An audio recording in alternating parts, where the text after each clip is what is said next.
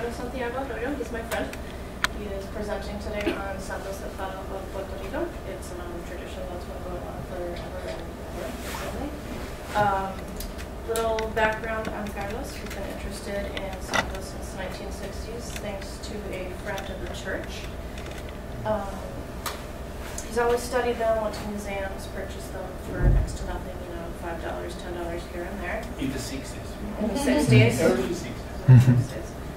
His interest has continued, and in 1998 he actually started carving himself, and he's done a couple workshops, and he's taught some classes, one of which I took, which was super interesting and fun. And he still does it throughout southern New England and Puerto Rico.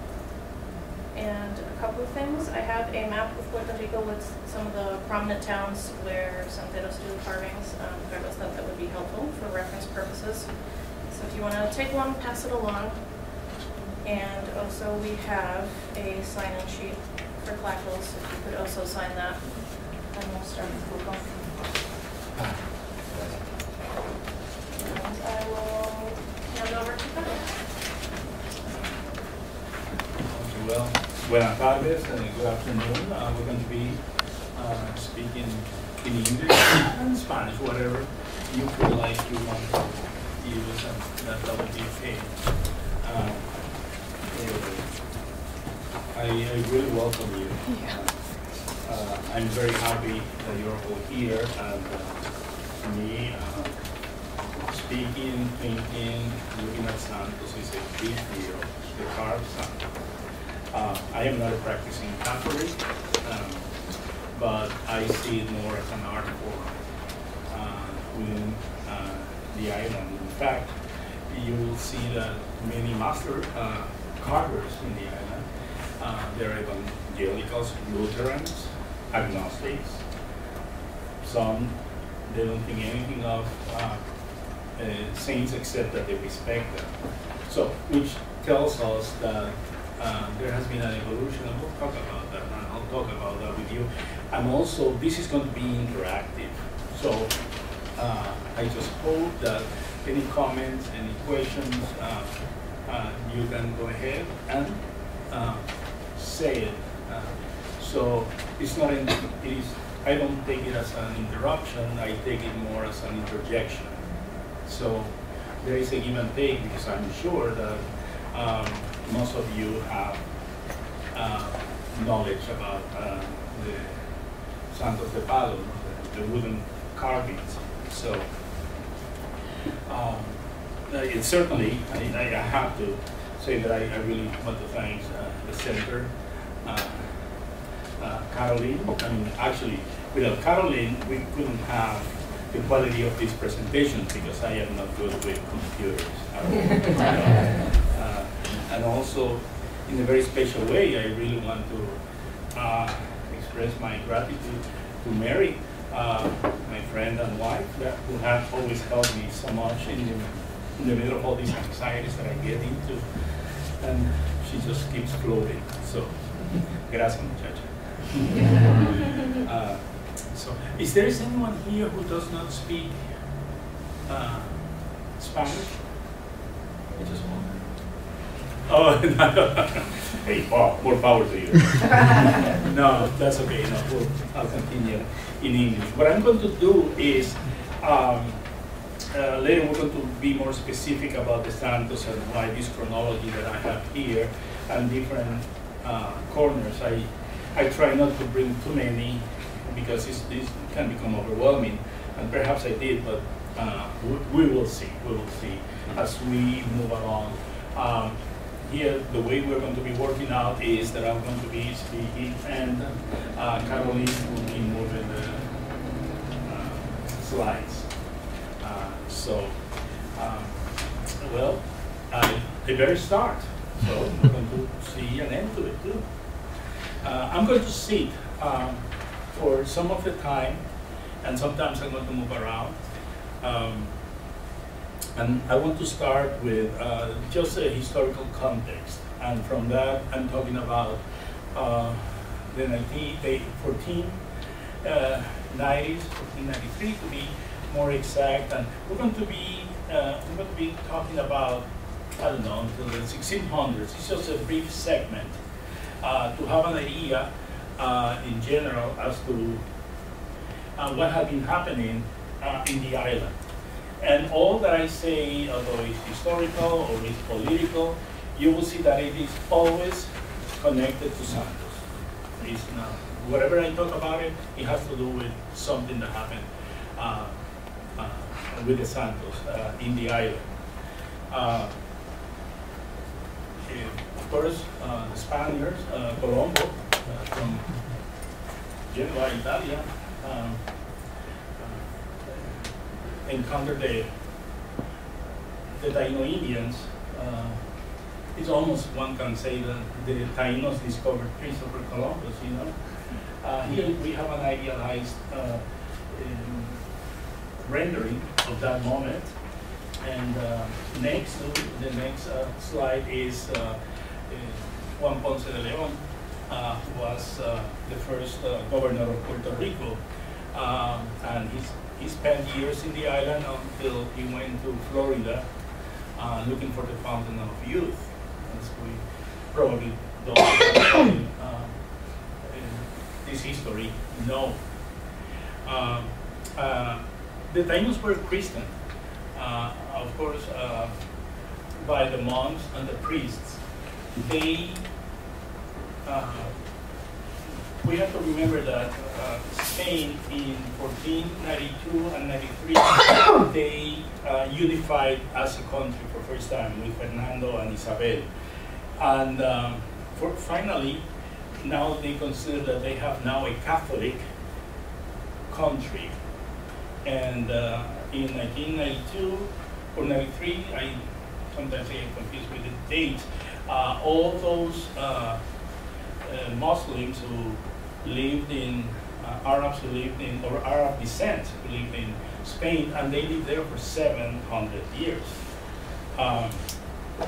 They were asked to, if you don't convert, you have to leave the country, and many people have lived there for hundreds and hundreds of years. And the following year was with the Jews, the same thing. They had to convert to Catholicism. So what happened, many left, many said that they have converted, although that actually didn't happen. This came at the time when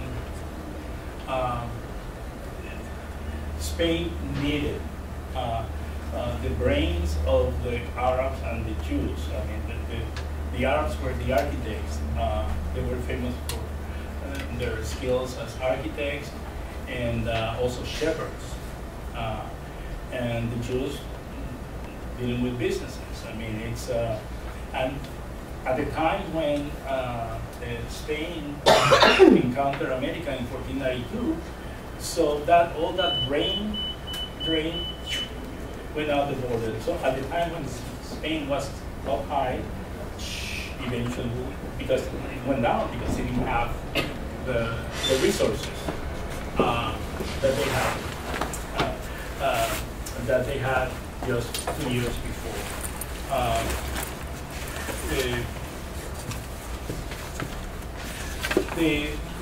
The Taino Indians, which is the indigenous population, was brutalized, and most of them died actually by the sword or by diseases brought from Europe. Then Africans were imported by from Africa. Africans were imported as slaves, and also were Christian. The evangelization took hold in the country. It became the two forces in Spain. It was the king and queen and Catholicism. That was the union that they had. This is actually the beginning of the syncretism. Probably most everybody knows about syncretism, what happened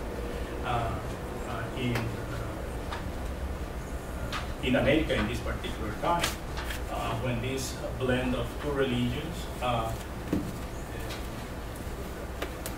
take place, and although still they say they are Catholics, but you will see that the indigenous and also the Africans, they have their own religions and they have their own representations of their gods. And in their syncretism, what oftentimes they did was that they represented, let's say, a Virgin Mary, but in reality the features were of their goddesses in the past, for them in terms of their history. So it was a goddess of maternity or fertility, that was Virgin Mary. And so they all were able to compensate something that it was taken away from them.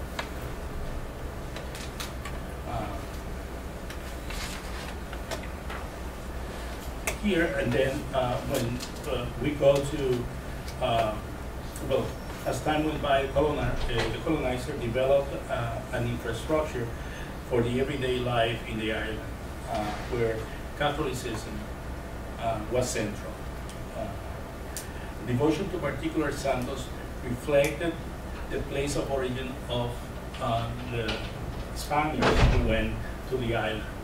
And for instance, we see in Puerto Rico, what are the saints that we have, like in the Hit Parade, that there is a cluster of santos that you see mostly in Puerto Rico, and then when you look back at the history, you see that Catalonia and Galicia were represented in that immigration. And then for, when I think of Catalonia, of course, we think of La Virgen de Monserrate, Our Lady of Montserrat, which, in fact, I have it hidden here. This is the original Lady of Montserrat, and the reason why I wanted to show it to you, and it was not painted the way, this is in the Romanesque period, and we'll talk a little bit about that. But I want you to see just now the way you look at it, and later on we'll talk more specifically. But this Virgin was a patron saint of Catalonia, so all these Catalans who came to the island, including priests and monks, they had great fervor for this Virgin. So when Our Lady of Montserrat comes, which is Montserrat means mountains, serrated mountains, because if you go to Catalonia, Barcelona, and then even in the area where Montserrat, you will see the mountains are like a saw, serrated mountains because of the peaks that they have. And that's why it's Nuestra Señora de Monserrate. So, see. Was she black in Catalonia? Oh yeah, just like that. It was found like this. Why? There is, I cannot answer you the specific reason why, but I can tell you is that there are about 10 or 12 black Madonnas in Europe. In Spain, there are others. This is not the only one. So, and then in Hungary, in Poland, and it's fascinating to see how, for some reason, the features are European, and then of course it's from the perspective of the Romanesque, this period 1,000 years ago. So, but what happens when, I couldn't answer your question because I don't have the information specific about what happened, but it is common in Europe to have black with European features. But then what happens is that Our Lady of Montserrat, of course, goes to Puerto Rico, starts eating rice and beans and, taking it easy, enjoying the time, and then we never have it so thin. Look at it. Of course, this is the period of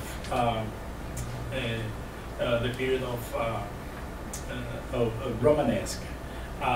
But it gives you an idea about the pose is the same, and still is today. The same body language that she had is today, except that it's completely different. Then you see, I think you have a small one. around here. Yes, here. There we go.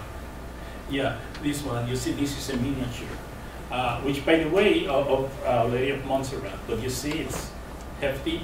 For the most part, it's like that. It's just well fed. Let me put it that way.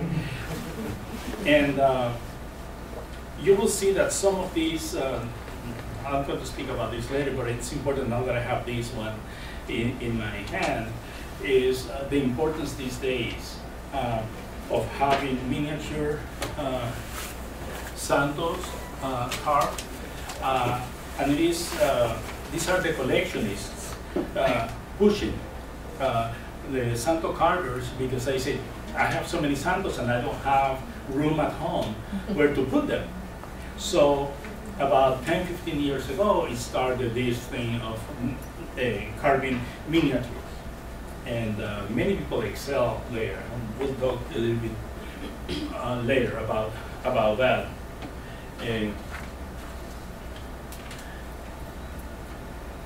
Not only Our Lady of Montserrat, but also with the Catalans,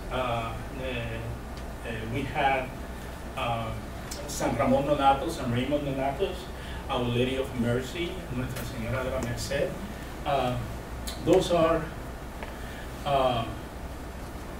the saints that prevailed at that particular time in Catalonia. In Galicia, we're talking about Santiago Apostle Santiago.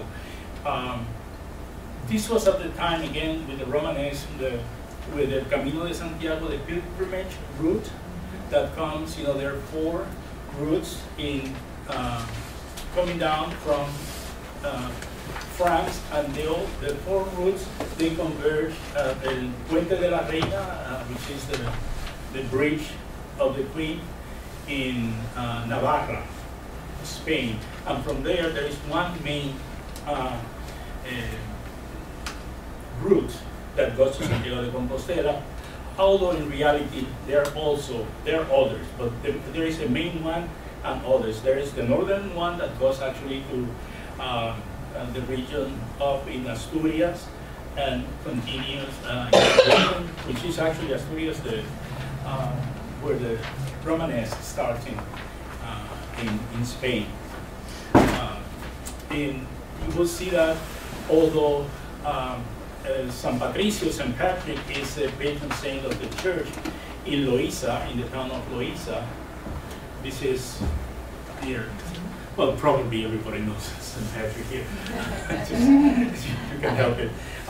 It is actually it's in Loíza, which is the town with the highest level of descendants of Africans in the island. So Loíza has in the church San Patricio, St. Patrick, but then the big celebrations are in the summer in July 25th, which is Santiago. Why? Because Santiago is extremely important, and here talking about syncretism. They have people throughout the centuries in Loíza, they have been able to absorb many of the rituals that they had before, along with the Catholic ones. And there, we, of course, dance and musical instruments, they play a big role. That's why we have Santiago de los Hombres, Santiago de los Caballeros, Santiago de las Mujeres, and all that. It is only in Loíza. It's fascinating also to be there during those festivities, July 25th and a few more days, where after the tourists leave at 1 o'clock in the morning, you see these old people dancing. It's just really something to be seen. I mean, it's just lovely. And then what happened was, as time went by in Puerto Rico, going back to the 1500s, there were no churches or chapels except a few in the island.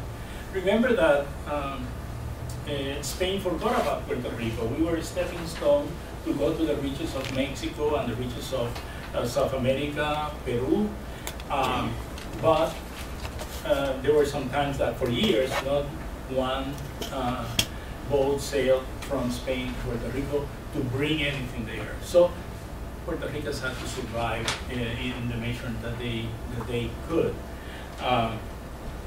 So basically, the Puerto Ricans were ignored, and what happened with that was that they began to create their own ideas about religious rituals.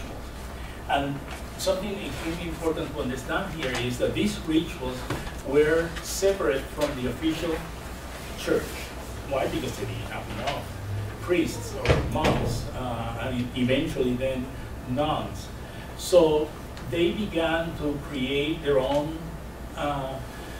rituals that actually have continued in different celebrations. In the 20th century, things have been weakened there, is the reality, because of urbanization, modernism had affected that. But I know for me as a child, being able to experience some of these activities, to me, they really were very impressive.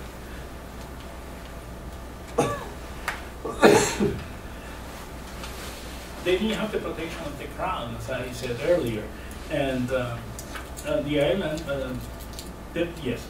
What era would you say that was, the time that Puerto Rico was kind of forgotten by Spain? Oh, yeah, this was in actually the 16th, 17th century.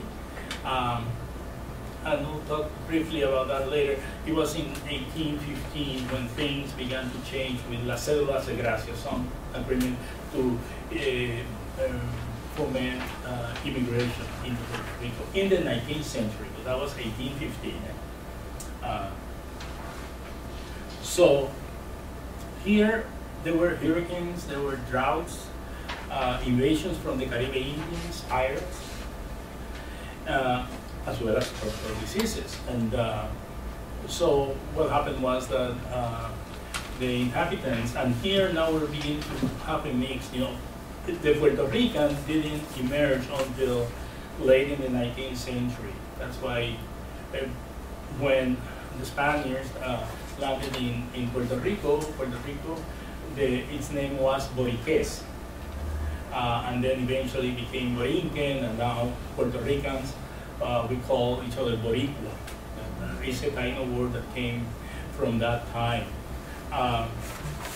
So what they did was, the crown didn't think of them. They took refuge in their personal religion. They can't separate from the church. And that is something that it had continued through the religious popular culture in Puerto Rico, even after with the churches. Still there is some of that in the island. Any comment or question at this point? Okay. Now, around the 1700s, and we're going to really talk about the Santos soon.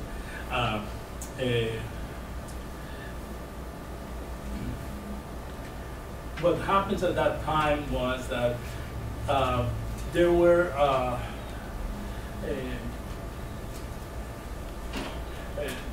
moments when they had some visions of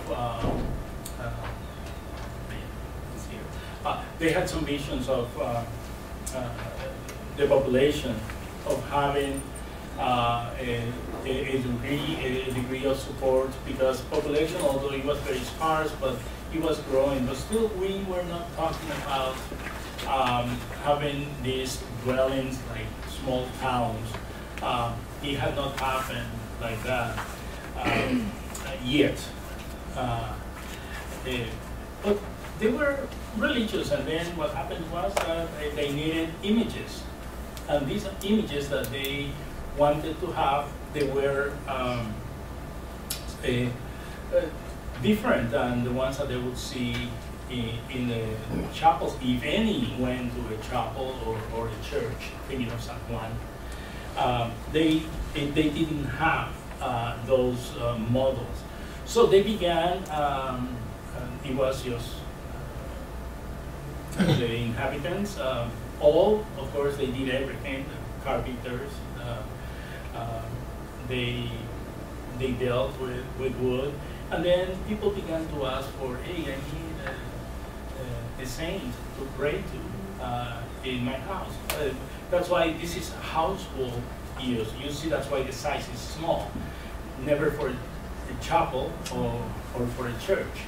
That is also really very important. That's why you see always the size of in the tradition of Puerto Rico, for the most part, the santos are small, 4.5 to 10 inches, sometimes smaller, and now even more smaller. And that, but it is because of the changes, sociological changes. They are more than religious to me. When I see the santos, it's a sociological issue more than a religious one. And then they needed to have some references, and they went around and they tried to get them.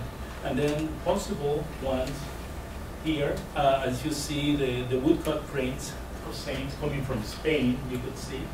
And this has a touch of baroque there. But they needed whatever they had. And then it's very interesting to see some of these santos. Sometimes a person who wanted to have a santo that could hear him or her.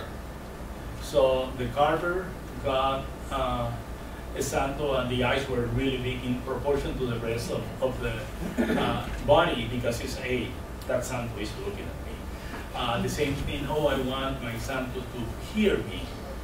And then you find santos with huge ears. So you know that it's just that the person who prays to the santo wanted to be heard. So we will see here that all the proportions are really arbitrary, depending on the need. And you could see here on and off. Here, this is a St. Paul, for talking about the proportions now. And to me, I wanted to emphasize the book and not the sword.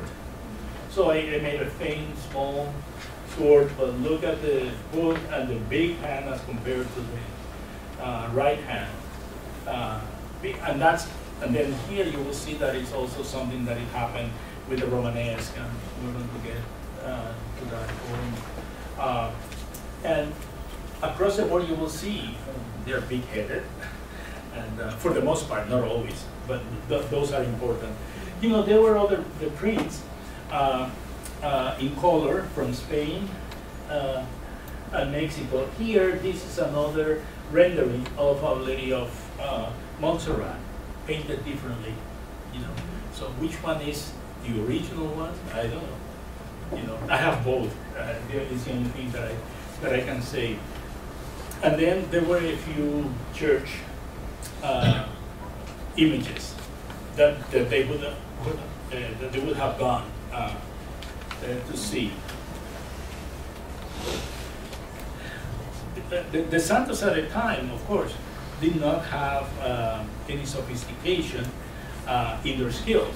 They did what they did, and they carved what they carved, yet they manipulated the wood and the knife with intuition in the midst of the physical execution. So that intuition helped to keep going throughout the centuries.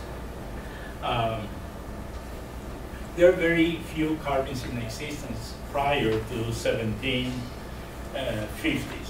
in Puerto Rico.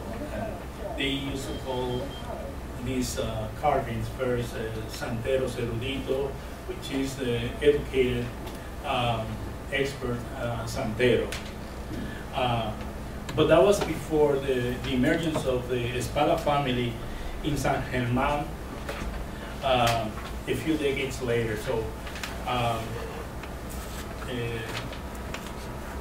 it's interesting here in the 1750s what is happening also now in Puerto Rico in relation to the Santos and San Germán. Of course, San Germán is located in the southwestern region of Puerto Rico. And it revoked, actually, San Juan as a center of interaction with Spain, as it was the administrative seat of the western part of the state. So there was San Juan, and there was San Germán, the division. And here, pretty iconic, this is the Church of Portacelli. It was started to be built in 1606 by the Dominicans, not the Franciscans. And it went in disrepair, and in the 1980s, it was restored. And this is the inside of the church, and now it is a museum. Anytime you are in Puerto Rico, try to go. It's just worth seeing. I mean, that is your town, but it's in this town. The two main carvers of the Espada family were born. Felipe is the father. He was born in 1754, and he died in 1818. And his son, Tiburcio Espada, he was born in 1794, and he died in 1852. And both of them were born in this historic town. You could see how natural both. These are both from Felipe Espada. This one is the same to get dressed. That's why you see just the arms. This is, of course, by the attribute, you know that this is a Franciscan priest. And if he had a child, anybody knows which one is what saint? It's St. Anthony. Something important, had it had, for instance, a bird or a dove or a dog, it would have been in St. Francis at this time. But 300-400 years ago, St. Francis was depicted. The attribute of St. Francis was a skull of a human being, because that meant that he was able to triumph over death. And that's how it was. Something here, you can see that the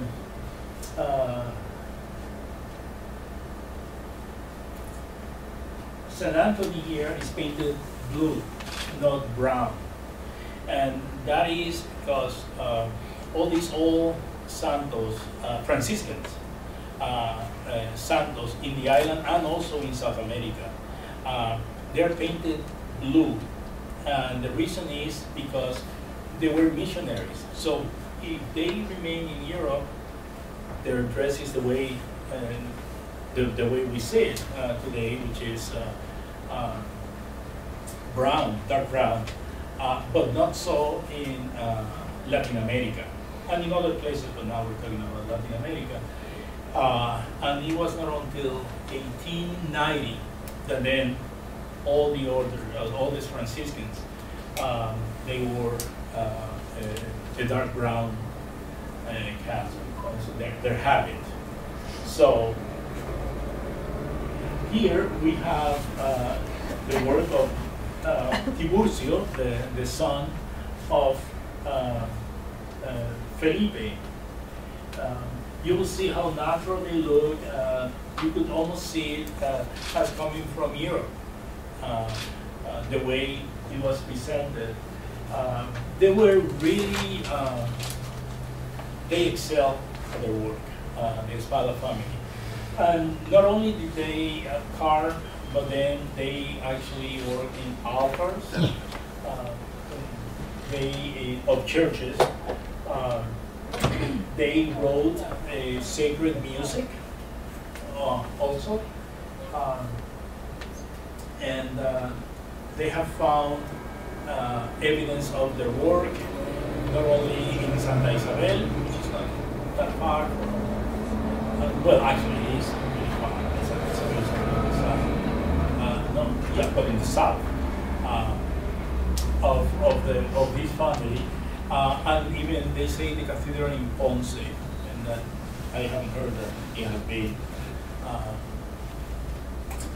proven, but that has been happening. Here you will see the classical naturalism. It's just a classic, very oriented, like in Europe, and they seem like experts think that they actually have to have some academic training in their formative years. We cannot forget that many of the many monks and priests, they actually were also carvers, among other things. And then, well, what happened here? This is the beautiful, the Immaculate Conception. But that classical naturalism of the espada carvings could have suggested that their images would have become immediate models for the next generation of carvers. But that was not the case. The next generation of santeros rejected the espada style and the new artistic conception widely shared by other santos took hold. So here, this is not the espada from the espada family.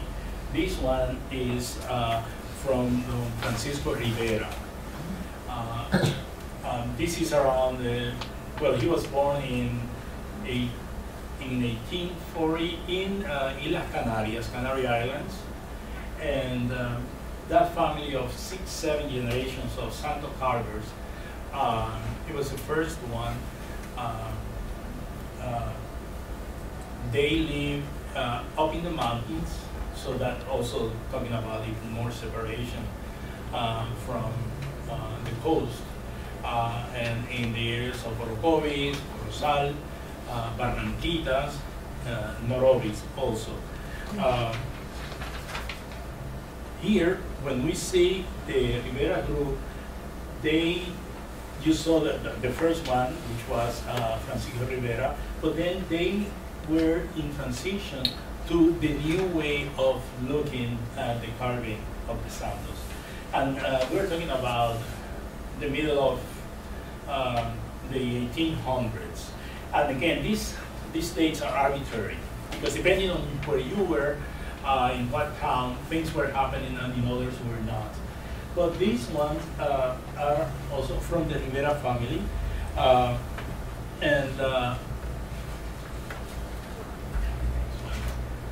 you will begin to see some features, again, by the attribute, you know which one is who. I don't know if anybody recognizes the first one to the left. It's a fish and it's an angel. So, well, yeah, Raphael. Yeah, he is, that is, if you see any angel and he has a fish, forget it, it's Raphael. He's now, as a contrast, here to the right, who do you think that Santo might be? Looks like it. See? Santiago. Santiago? Well, I saw it because yeah. That's an important point, and thank you for bringing that up. Okay. Any other? Okay, let's a point of clarification. I know when you're talking about the outfit, you know the outfit of the saint to the right. Look at the hem of the outfit. That was the usual medieval outfit for a male. And they, from the Middle Ages on, they began to just dress them in Puerto Rico. Nobody worked like that, but because of the images that they had. And they copied in Puerto Rico, several of them were medieval. And that's why you see that kind of outfit. But how will we figure out who this saint is? Is there any way to do it? No. Why? Because unlike Raphael, there is no attribute. He lost one hand. Say that again? He lost one hand. Yeah. You will see it could be a Joseph. It could be, on the other hand, if he had the Bible, the book, could be St. Paul. If he were to have a key, St. Peter, St. Pedro. See, the attribute is what makes the name of the Santos.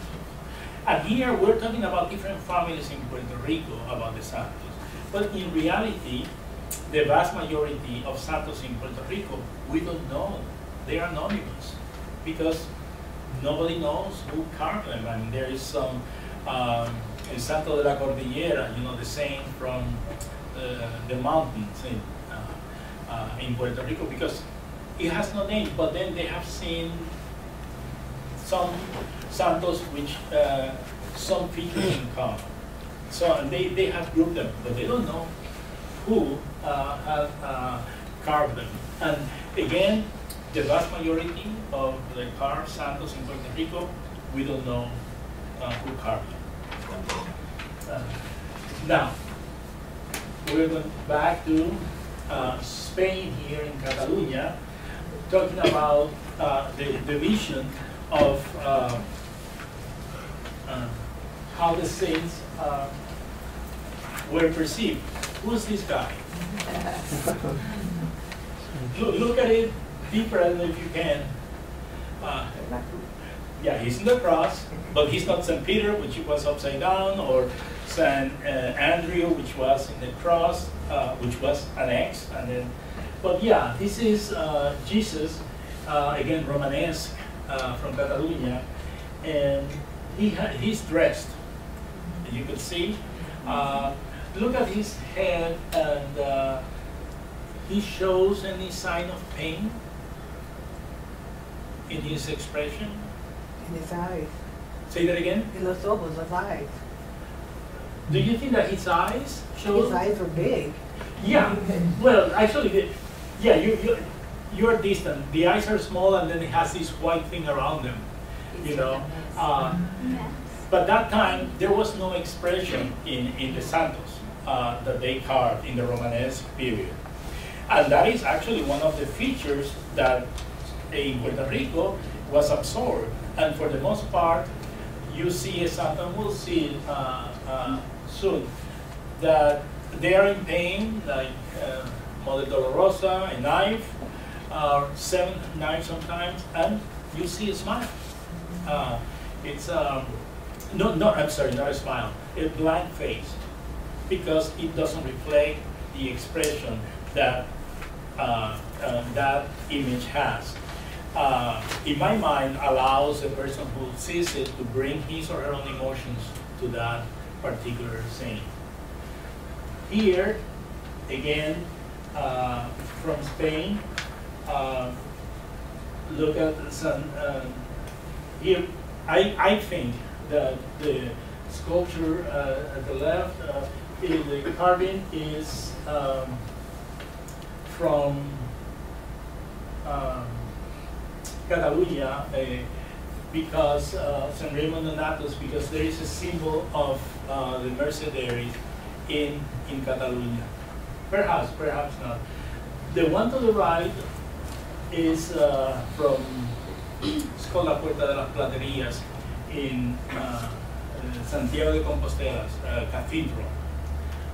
It's David playing the instrument. You will see that in terms of emotion, there is no emotion either way, pleasure or pain.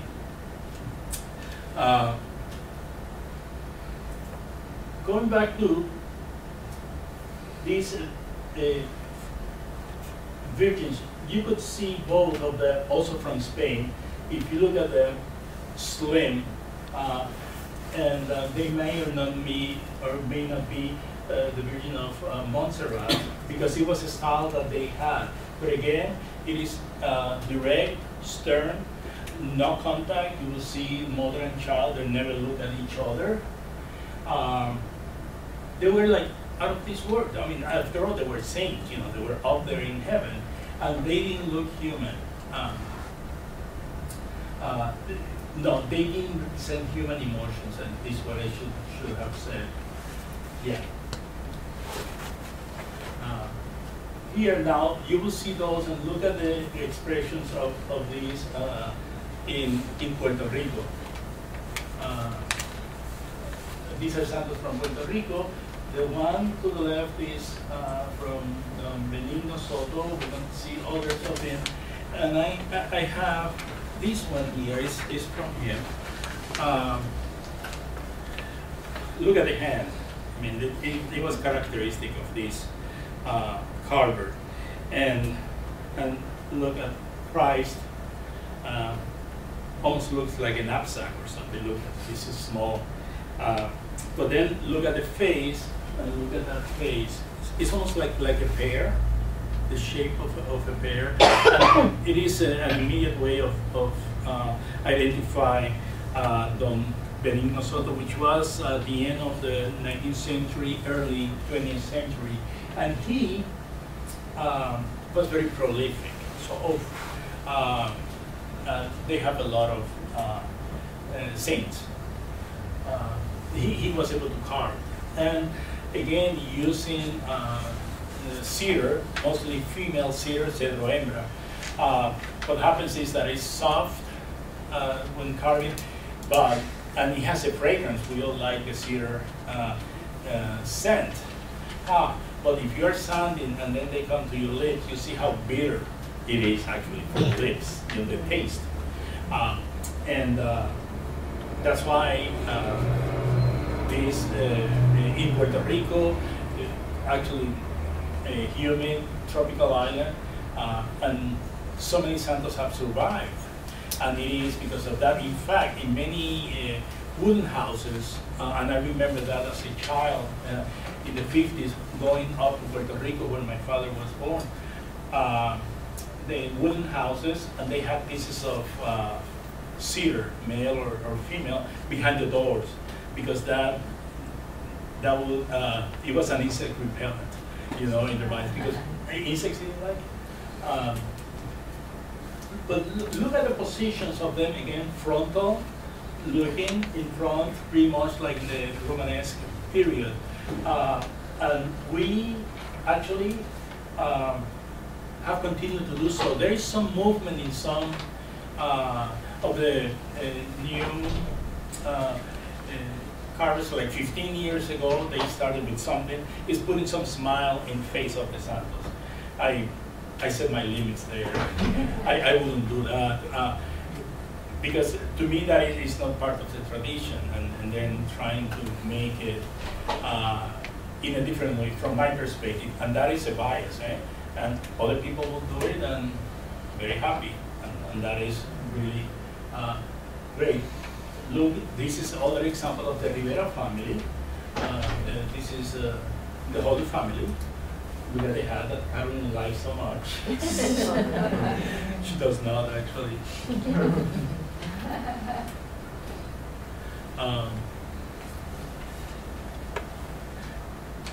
Any comment, or I feel that I'm just talking. I am waiting for some interaction. So I am not pushing. Yes. I was wondering, you mentioned that the wood,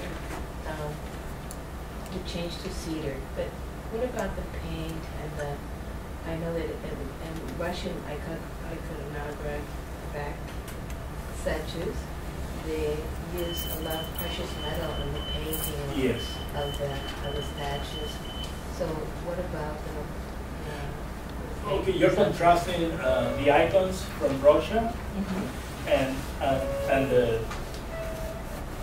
here the carvings. Yeah, carvings, but what kind of paint, the kind of paints, Yes. do they change over time? Yes, yes. No, it's interesting. It's, by the way, if anybody wants to be really impressed, in Clinton, north of Worcester, they have the Museum of Russian Icons. They have been there for about 10, 12 years. We have gone once a year. I already went there in May, and I want to go again, usually in the fall. It is quite an experience right there in the town. And then a block down, you walk 2 blocks down, there is a museum. It's a gallery of African art. Amazing, over 1,000 pieces. This is all here in North Clinton, Massachusetts. The way they use, in Puerto Rico, for the most part, all the carvings were painted. I'm talking about before the last part of the 20th century. They were painted. And what kind of paint they used? Whatever they had available. If they were painting the house, that's the color, because that's what they had. You know, they didn't have Lowe's or Home Depot to go and get their stuff. It's whatever they had. Nails, which is really damaging for the piece when it rusts. They use that. They prepare their own colors when they also with seeds of plants, vegetable colors that they also got involved with that. So were the colors chosen for symbolic purposes? No, at the time it was whatever they had available. You know, it was not symbolic. Because also, even today, there is value judgment when we talk about symbolic for you, and then what about symbolic for me or someone else. But there are some things who have been pretty permanent in terms of color. And it is, for instance, usually the Virgin has, the robe is white or reddish perhaps or pink.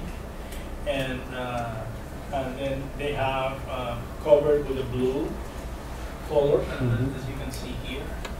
So have the colors kind of held the same importance as an attribute almost in some regards? That is such a difficult question.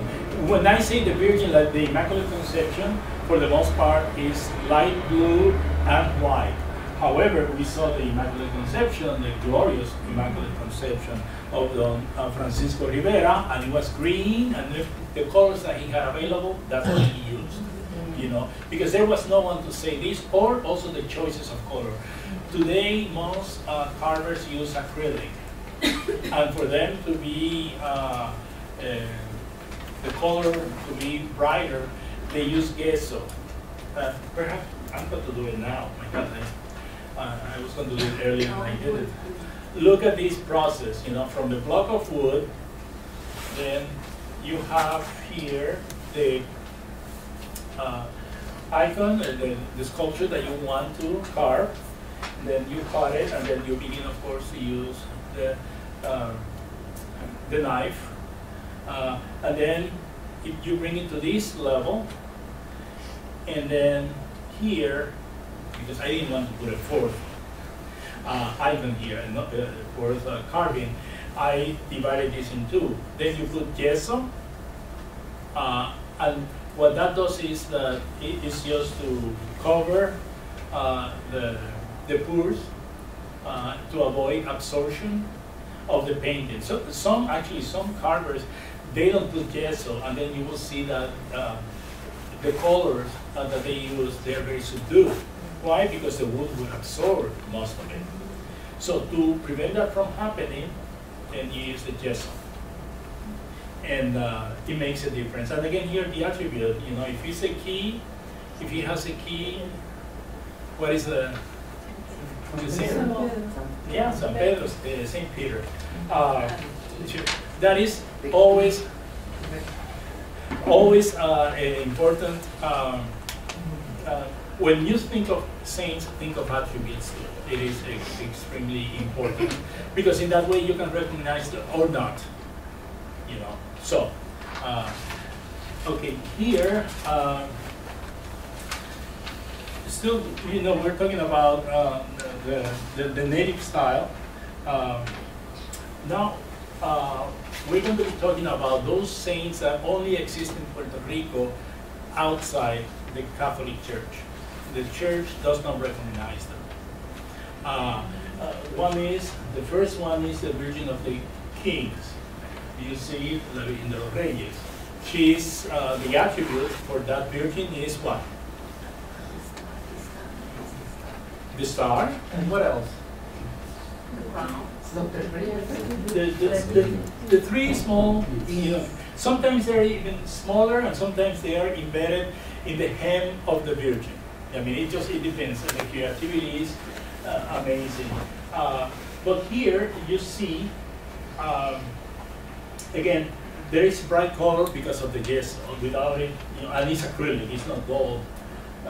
The gold, I mean, is not oil. And the traditional color of the Virgin, which is blue and white. You will never see this in a Catholic church because it's not recognized. The other one is, what is the Virgin here? We have talked about it a little bit today. Yeah, Montserrat, Our Lady of Montserrat. However, in Puerto Rico, it was created in a different way. You see there is a man and an ox in front. So without the man and the ox, it will be Lady of Montserrat, no? La Virgen de Montserrat. But now this is a new scene, and it was created in Puerto Rico, and this goes back to the 1500s when they know the name Gerardo. Now I forget his last name. He is a basket maker, and he was getting the material for his basket, and then suddenly there is an ox who comes to hit him, and he then implores Montserrat to save him, and then he appeared. That is a mythology, of course, and she appeared to him, and then the ox falls. And since that time, and this was in the town of Hormiguero in Puerto Rico. Again, not far from San Germán, and then later Aguada, that we will see. That area was really rich in history in the country. So only in Puerto Rico, el milagro de Hormigueros, the miracle of Hormigueros exists. You will never see it in the church either, because the Catholic Church doesn't recognize it. Another one is of the Puerto Rican popular, and this is the religious popular culture. For instance, Montserrat, the Black Madonna, is the one that is the favorite among carvers. But the official, and that for them that's the official Virgin of the island, but the official church, the official Virgin is the Providence, Our Lady of Providence, which back in 1853 it was brought from Spain, and then the bishop said, this is going to be our, this Virgin is going to be our patron